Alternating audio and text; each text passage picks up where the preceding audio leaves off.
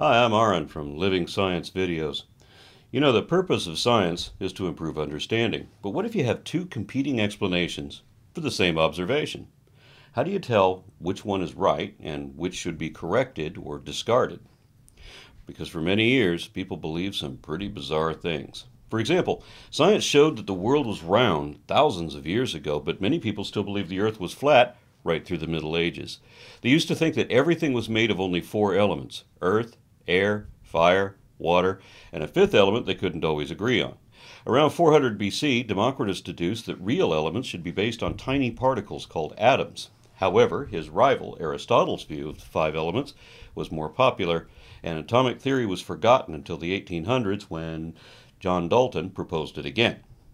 So we see that sometimes people will cling to the wrong answer and promote that forever, even when the right answer is no. And science has changed over the centuries to avoid this exact problem. The scientific method is a process developed to test competing explanations and to make new discoveries about how nature really works. Ideas are subjected to rigorous testing, and those that pass initial tests are subjected to even more testing by other scientists. To illustrate how the scientific method works and how it was devised, let's look at how science dealt with an important question.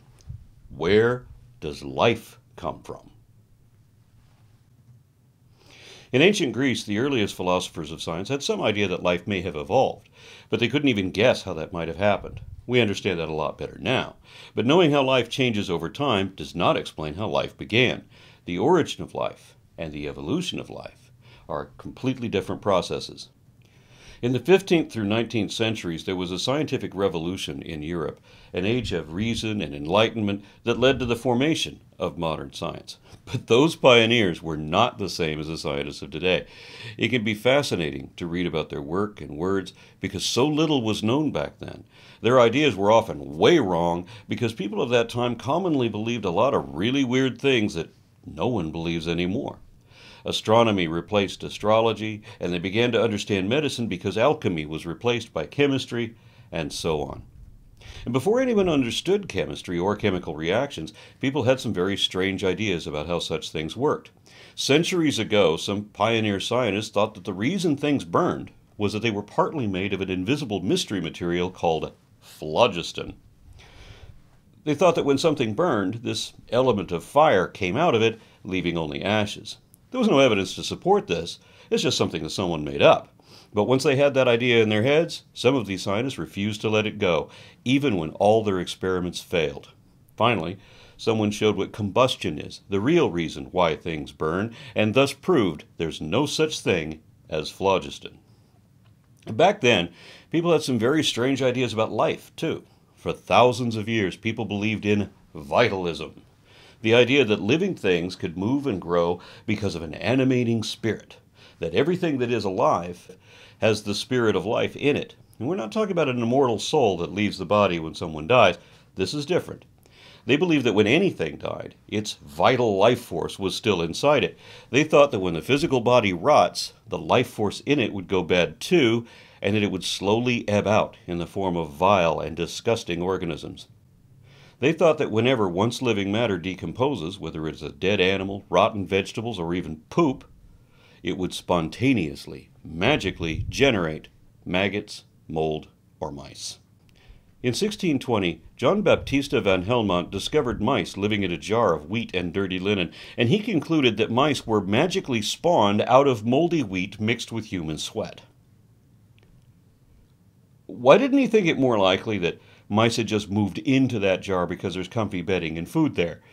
Well, just remember, this is coming from a guy who stores his dirty underwear in a jar full of wheat. In 1668, Francisco Redi performed one of the first ever scientific experiments attempting to disprove spontaneous generation. He guessed that maggots didn't appear on meat by magic, but that flies laid eggs on the meat and their eggs are too small to see. He tested his hypothesis with a number of flasks, some open to the air, some sealed airtight, and some covered by gauze or cheesecloth. As expected, the maggots only appeared on the open jars where flies could get to the meat. That first experiment didn't convince everyone because the invention of magnifying lenses led to the discovery of microscopic organisms. So people still believed that if they let food rot in water, it would spontaneously generate microbes, which they then called animalcules. A Catholic priest named John Needham claimed to have proved this in 1745. He boiled chicken broth to kill any microbes inside, and then poured it into a flask and let it sit until new microbes seemed to appear out of nowhere. In 1768, another priest named Lazzaro Spallanzani claimed to have disproved the same idea with the same experiment, but this time the broth was boiled in a vacuum-sealed container where nothing could get in. However, his critics said that all Spallanzani proved was that life couldn't spontaneously generate without access to the vital force, which they believed to be floating around in the air. Finally, in 1859, the French chemist Louis Pasteur performed a conclusive experiment that even spontaneous generation believers couldn't deny. He boiled chicken broth in special flasks with an S-shape or swan-necked spout. If there was any vital force in the air, it could get in, but microbes riding on airborne dust particles would be trapped in the bottom due to gravity. Normal flasks, where dust could settle in the broth, developed microbes very quickly. But nothing grew in the special flasks even after a whole year. Once Pasteur broke the neck of a flask, or tipped it such that the broth could reach the trap, then it would fill with microbes too. Pasteur was successful because he used the scientific method and used a carefully designed experiment to disprove spontaneous generation. He understood the question. He researched what was known about it up to that point. He formed a testable hypothesis, conducted his experiment to record the data, and drew his conclusion. And in 1861, he submitted his study for peer review. Now, his experiment proved that living microbes were abundant even in the air. He also disproved spontaneous generation because he showed that life did not arise from the dead remains of old life, but by contamination from continuing life. And this led Pasteur to invent the law of biogenesis, saying that life only comes from life. But is it always that simple? Contrary to popular interpretation, no experiment ever proved that there's no possible way for life to begin, nor that life could never emerge from complex chemicals that didn't qualify as life before. In 1855, medical doctor Rudolf Virchow, the father of modern pathology, argued that the formation of life had to come from a prior matrix. In other words, living cells had to originate from earlier cells. He also said that diseased cells were caused by other diseased cells, and he said that understanding that this chain reaction had to begin with a first cell that wasn't diseased already, but became so. So maybe the first living cells came from cells that didn't yet meet all the criteria required to qualify as alive. Later scientists discussed the various ways in which the very first cells may have formed through an intricate multi-stage process.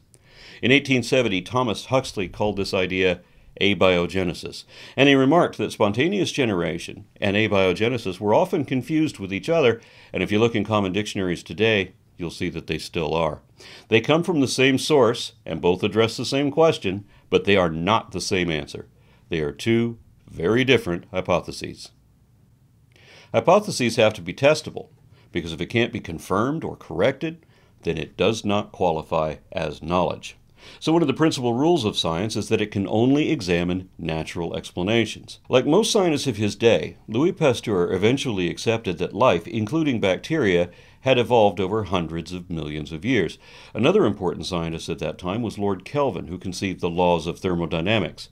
He did not accept evolution. He believed in intelligent design, but he also said in 1871 that if we trace the history of Earth backward, we come to a time when the world was so hot that no life could exist. How then did life originate on the Earth? He said that science is honor-bound to fearlessly face every problem, and if a natural solution can be found, we must not evoke an abnormal act of creative power. The fossil record indicates that for most of the history of life on Earth, about 3 billion years or so, the only living things were single-celled microbes, and before that there was no life at all. The Earth was evidently a dynamic world of complex chemistry, but still a lifeless planet at one time billions of years ago. So, how did life begin? We still don't know. But we have a working hypothesis, the only one currently supported by modern experimental science, and that is abiogenesis. Spontaneous generation was at best a silly misunderstanding. Abiogenesis, however, is an aspect of molecular biology and is so complex that we will have to cover it in another lesson. Thank you for watching.